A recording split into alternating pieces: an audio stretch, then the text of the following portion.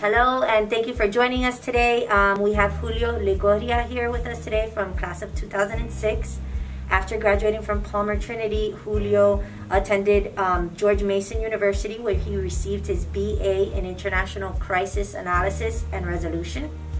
Julio is currently the Director of Special Projects at Valsera Communication, and he manages a project roster in a wide range of sectors, including the public sector.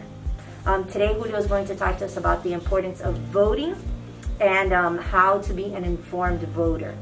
Thank you, Julio, for being with us. Absolutely. Super happy to be here. Great.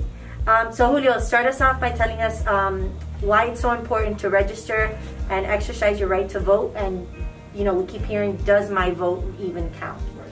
Yeah, I get that all the time. I get questions from, my niece and nephew, like, does voting really matter? I was like, yes, it's incredibly important.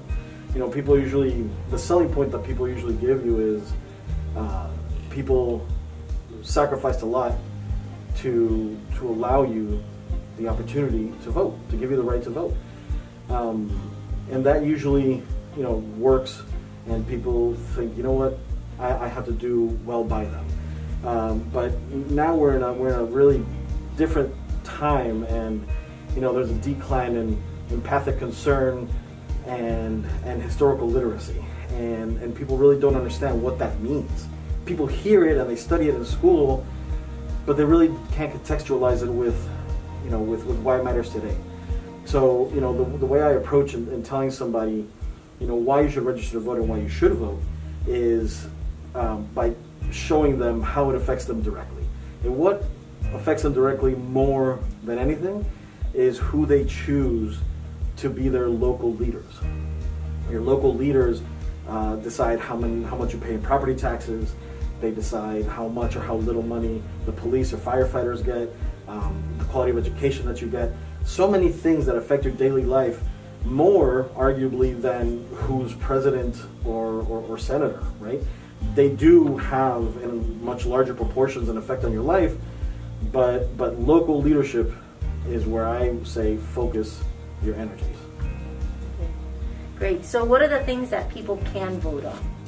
So you're gonna get a long list of things on your ballot, but don't let that intimidate you. You have things like referendums, you have constitutional or charter amendments, you have obviously a president, congresswoman, senator, you have statewide races, you got mayors, commissioners. So many different things that you have to look into. But if you do your research, and that's something that is critically important before you even vote, you'll be okay. But those are some of the things that are listed on the ballot, and those are some of the things that you can vote on. Great. So what is the best way for people to research candidates or issues that are on their ballot, and what information is most important to look up? So I mentioned earlier referendums, issues, or amendments, right? So this year we have, I believe, 9 amendments.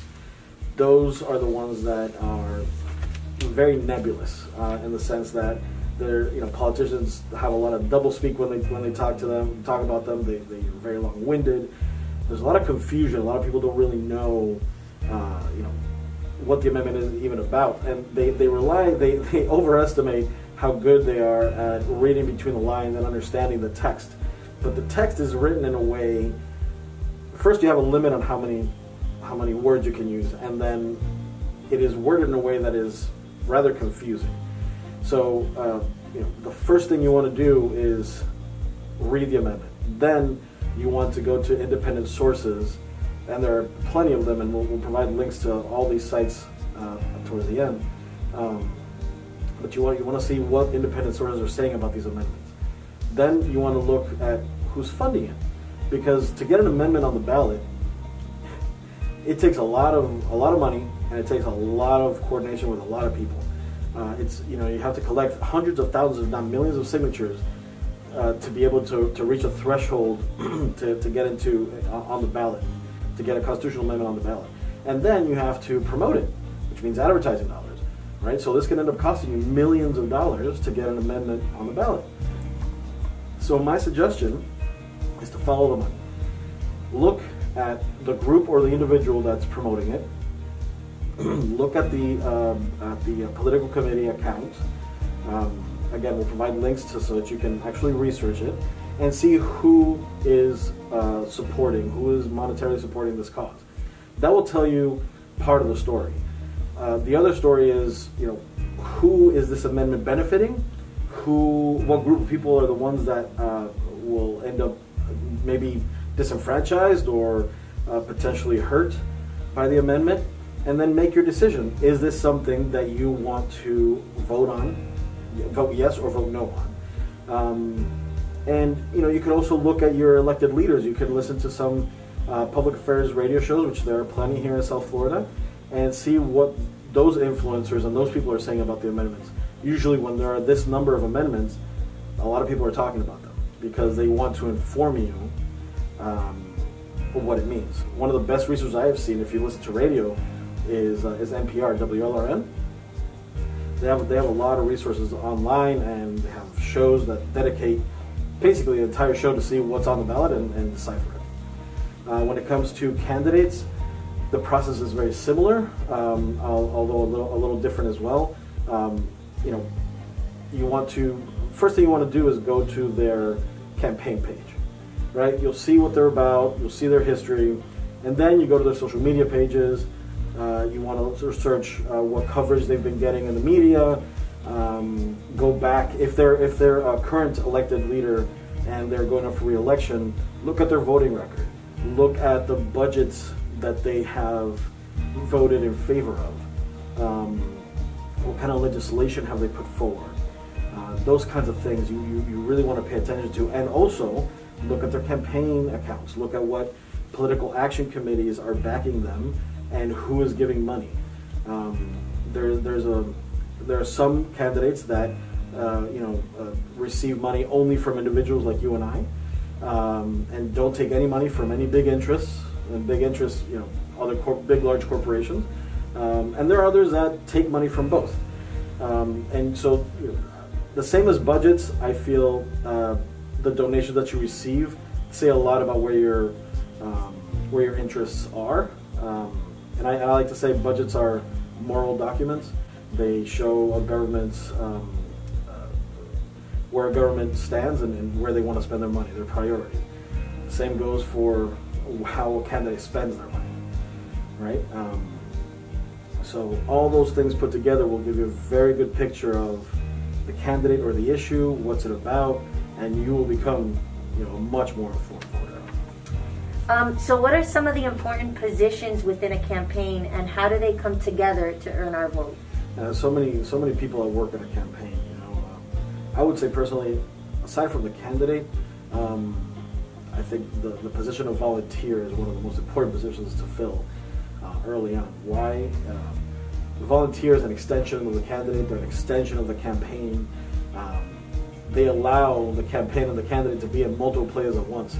You've probably seen people with their shirts with different candidates' names on it, with their banners and different things. In a county as big as ours, or really in a state as big as Florida, the candidate can only cover so much ground. So they have to rely on volunteers and surrogates to campaign for them. So that's number one. Number two, you got campaign manager, you have public relations team, you have advertising, fundraising, you have ground operations, you have research, political directors, all these different positions that come together to make a well-oiled machine. A very important one obviously is fundraising. We've talked a little bit about how important it is to follow the money, right? What is that money usually used for, right? You're talking about millions of dollars that are raised in large races. What is that money used for? Well, mostly it's used to pay for the operation. The campaigns cost money. So you have to pay for volunteers, you have to pay for staff, you have to pay for advertising, advisors, right? Public relations, you have different agencies. Sometimes you have 1-2 agencies in different places. Advertising as well. That is, I think, arguably one of the costliest things to do is advertising. I'm sure everyone here has received mailers, they've seen ads on TV nonstop, they heard it on the radio. And I apologize. I'm part of that. I've been placing for a lot of people, and I can tell you firsthand, it's a lot. And you know, sometimes they're very positive, sometimes they can be very negative, and that is the reason why it's so important to do your research. You know, and the campaign manager is also an incredibly critical position. Obviously, he or she makes everything work. Right? Make sure that every department, every person is communicating, has the same information at the same time. Obviously, research department, political directors, all these different people make sure that their candidate has the most accurate, up-to-date information on any given issue on any given day. Awesome. So how important is it for the voter to get into the weeds with their research? Whew, man, it is, like I said, it is super important. You can't take for granted the tools that you have at your disposal, and you can't take a candidate's word for what they're saying. At the end of the day, you know, what a candidate is trying to do is present the best version of themselves to you. And you know, I'm not saying that candidates are liars, but there is a positive spin on everything. So you want to research and really get into the weeds, right?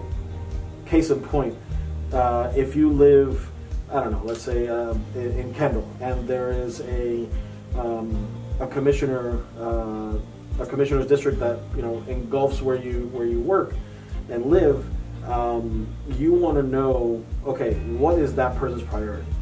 You go into their fundraising account, and you go and you look up, you know, how many developers are giving money to this person. Because for me, it's important that they don't build that project that they're trying to build in front of my house because it's going to block my view or it's going to create traffic. You see on there that the developer that's trying to develop that project in front of your house has given tens of thousands of dollars to this candidate. You want to know why, right? But that can give you an idea. Okay, this person gave me $1 million.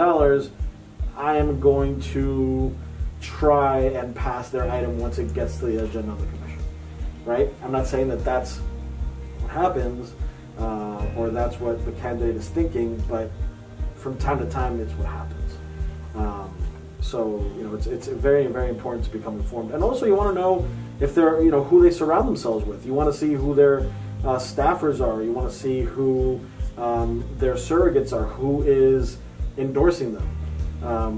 You know, you can go to your local, you can look up your local unions, let's say firefighters union, and you can see who they are endorsing or who they have been stumping for, right? You want to look at United Teachers of Data is one organization that's made up of teachers. It's a union, and they have what's called a slate card. And a word of caution to slate cards, right? A slate card is basically a list. It's a postcard with a list of candidates on either side and things that are going to be on the ballot, and it usually lists the people and the amendments that they're supporting, right? But it doesn't give you the full picture. It doesn't tell you, you know, it's only X person on the ballot for school board. Usually there's 2 or 3 other people, and and there might be from the same party. But they don't tell you that because they're only endorsing one person. So it gives you a good idea on what subjects and what items are on the ballot. It doesn't give you the full picture. So when you get that in the mail, look at it and say, okay, cool, and then go online to the government website and take a look at a sample ballot. Just print out a sample ballot, and you'll see everyone who's on there and every amendment and the wording for everything, and do your research, right? Don't just take the word of an organization or your party as to who to vote for, because at the end of the day, you know, there are other interests involved, and they might not align with your own interests. Awesome. All right, big topic, misinformation. We know this has been around for a long time, but why is it so prevalent now? Oh, yeah, and perfect segue from the last topic. I mean, getting into the weeds is super important. So misinformation, yes, it has existed for a very long time in the form of propaganda, right? We've seen it in recent history and in ancient history. You know, it's been everywhere. But now, with the advent of social media, ooh, man, it has propagated like wildfire, and it is very difficult to take the reins on this information. I mean, Facebook, for example, they've tried, they're trying, but they're still not getting it right. They've done everything in their power to get a hold of it, and it just isn't working. Granted, they make a profit off of people getting outraged, right? Because it's ad dollars, ad money. So there is some interest there to not stop it right away, but let's stop it for another day. Twitter, they've almost gotten the formula right, but they're still not there. So social media really is a very important piece. That's why it's been able to spread so far and wide without really much of an obstacle. So how can one identify political bias in a news article or in an outlet's reporting? So there are different things that you can look for. Mostly, and this is a lot easier said than done, but focus on what's not said, what's not reported in the story. Especially when it's a TV reporting. You also want to focus on the words that they use. You want to focus on the headline or the Chiron. It's this part at the bottom of your screen that tells you what they're talking about or the subject that they're talking about. You want to focus on the words that they're using, right? Do they qualify their statements with something that may enrage you or cause you to question your beliefs? Those are some of the things that you can really look at when it comes to TV reporting. Online, it's much easier, in my opinion, when you go and read an article, because if it's same thing, right? The title. Do they use all caps? Do they overuse punctuation marks? Is anything misspelled? Do they present the topic in a way that causes you to have an emotional reaction? Is it a news source? Well, basics is it a news source that's reliable? Is it someone that you've heard of from before, or is it something that you've never heard from before? Those are some of the ways that you can look into a story and say, okay, is there bias here? There's also a very, very, very good and reliable source out there that tells you exactly where a news outlet lands in the political spectrum, based on their reporting and their bias. It's called AdFonts Media, and they have an interactive chart that tells you exactly where these outlets, both TV and print, are in the political spectrum based on the reporting and how reliable they actually are. It's really something else. It's very, very useful. Oh, that's great. Okay, so what process would you suggest people use to not fall victim of fake news? So there's a lot of things that you can do out there, but I would recommend a method that I've been using for a long time, which is basically call it RAVE, right? Research, analyze, internalize, and verify. There's an other optional step there, which is to clarify, but a lot of people, they don't want to get into this back and forth with someone online or even in person, so that's optional. But it's an important one, because you don't want to leave misinformation out there without at least a breadcrumb for someone else who's researching it to find. So the very first step there, research, right? Read. You want to read. You want to do one of two things. You either want to read the article in its entirety and very carefully, or do what's called lateral reading. You'll take an article that says something, and you're like, this doesn't sound very right. Go into Google, copy and paste the title, and see who else is reporting on it, or copy and paste, the first two lines, or just the general idea of what's being reported, and see if any reliable news sources like the Associated Press or the Miami Herald or New York Times are reporting on the same thing. Mm-hmm. If none of those pop up, and it's all a bunch of media outlets that you've never heard of, chances are this is fake news. Then you want to analyze. If you decide to read the entire article, analyze line by line what's the intention, what's the author's intention, right? What is the reason behind it? And look for these excessive punctuation marks. Look at, the wording, how they're qualifying their sentences. Another one is that it's important is to internalize. After you've done reading everything, you want to sit down and sort of take a step back and say, okay, what was my initial reaction to this story? Did I feel angry? Did I feel like it questioned my beliefs? Did it feel like it affirmed what I believe? How did I feel? Because usually these articles are very successful at getting you really angry. It's like, how is this possible? Right? So you want to internalize it. And then you want to verify, right? Go back, look at what you have, and try to do another round of research. And look at things that you haven't seen before. Go online, go to forums, be very careful with that, but usually Reddit is a good place to see if something's fake. You also want to use reliable sources like the Pointer Institute. The Pointer Institute, Pointer with a Y, they have a partnership with several other institutes that analyze and verify fake news. And the most known that comes out of the Pointer Institute, the most known organization is Snopes.com. Everybody should use Snopes, always. I mean, they are incredible and very fast at looking it up, right? You can just go to Snopes and they have a search text, and you say, XYZ, is this true or not? And it'll tell you if it's there or not, and if it's fake or not. All right, great. So Julio, what are some of the takeaways from all the information that we've heard today? So I think before people even consider researching their candidates, I need everybody to go and vote. This is an incredibly important time in our lives, and not voting is not an option. If you haven't registered to vote, the deadline was October 5th. Maybe next time. But if you are registered to vote, vote by mail, request your absentee ballot, vote early, whatever it is that you prefer to do, you can. October 24th is the deadline to send in to request your absentee ballot. You have to make sure that your absentee ballot is in by November 3rd at 7 p.m.